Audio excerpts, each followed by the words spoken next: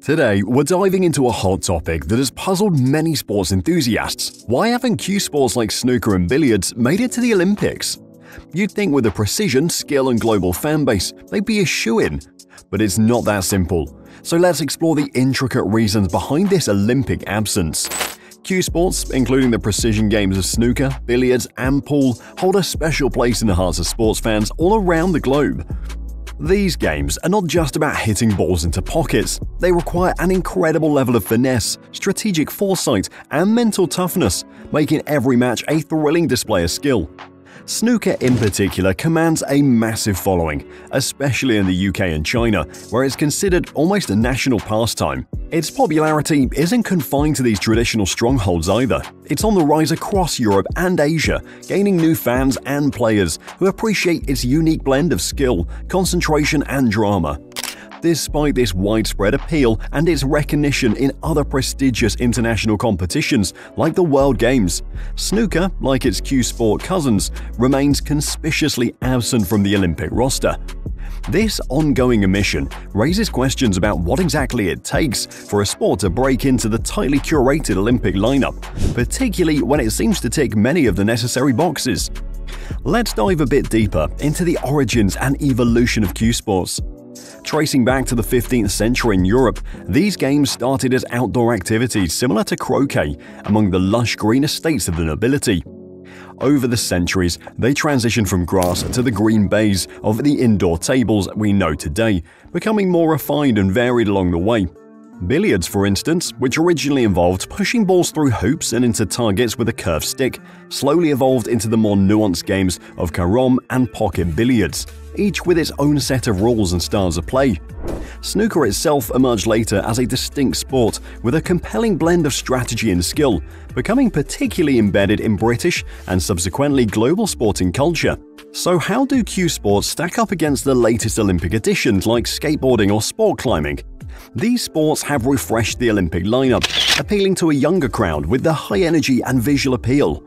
In contrast, cue sports like snooker and billiards require precision and patience, qualities that shine in quiet, focused environments, not exactly the high-octane atmosphere of newer Olympic events.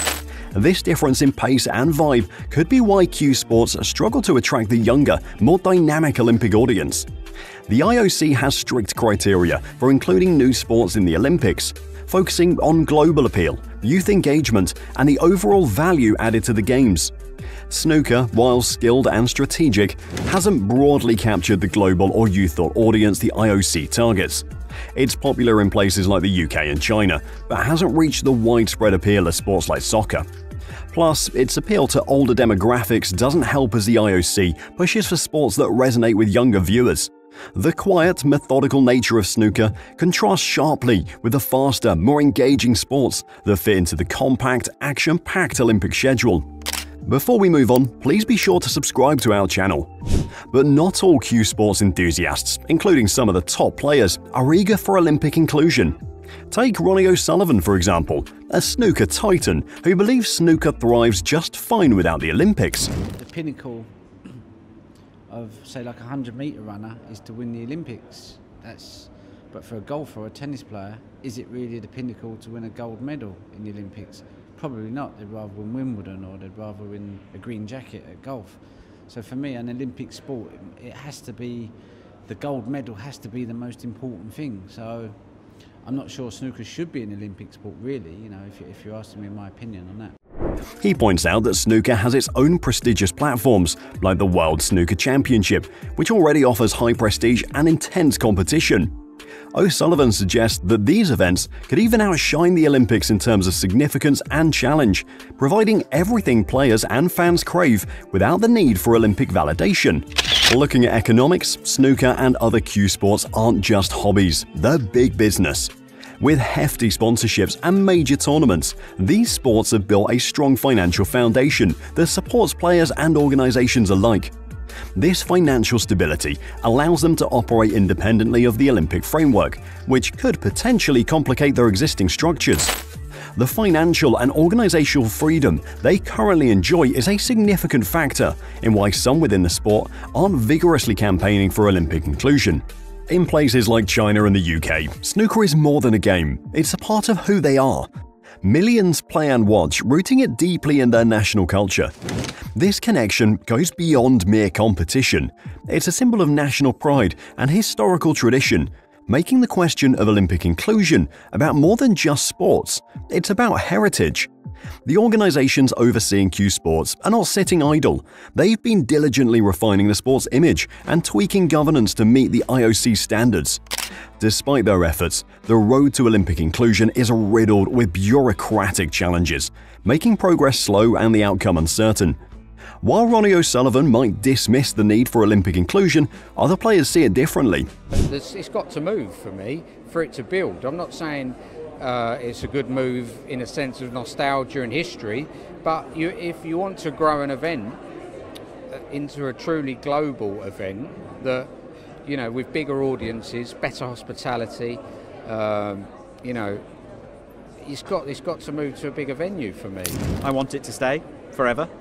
It's very, very special, but it can't stay as it is. It's our biggest event in our smallest venue, and in the world we live in the arenas we fill around the world to thousands and thousands of people, that can't continue. There are just 980 something seats out there in the Crucible Theatre, and every one of them gets sold out in a heartbeat. We could sell this place 10 times over if we wanted to.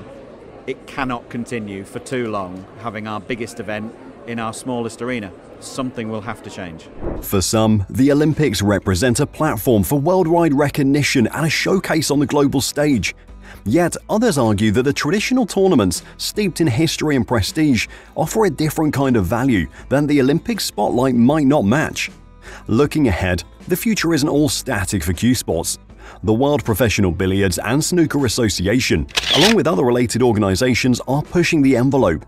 They're experimenting with snappier, more TV-friendly versions of games that could captivate a younger crowd and fit neatly into Olympic broadcasts. By tweaking formats to be quicker and more engaging, they aim to align more closely with the IOC's dynamic event criteria, holding on to hope that these innovations could eventually swing the decision in their favor. As we wrap up, it's clear that the path to Olympic inclusion for Q Sports is anything but straightforward. Yet the ongoing evolution of these sports, adapting to contemporary trends and audience preferences, shows a proactive approach to overcoming challenges.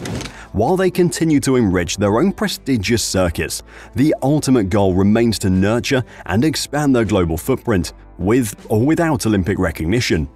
This ensures that regardless of their Olympic status, Q Sports will continue to flourish and captivate audiences around the world. That's it for this video. What do you think about Q Sports in the Olympics? Let us know in the comments below. Don't forget to hit that like button and subscribe for more discussions on your favorite sports. Catch you next time.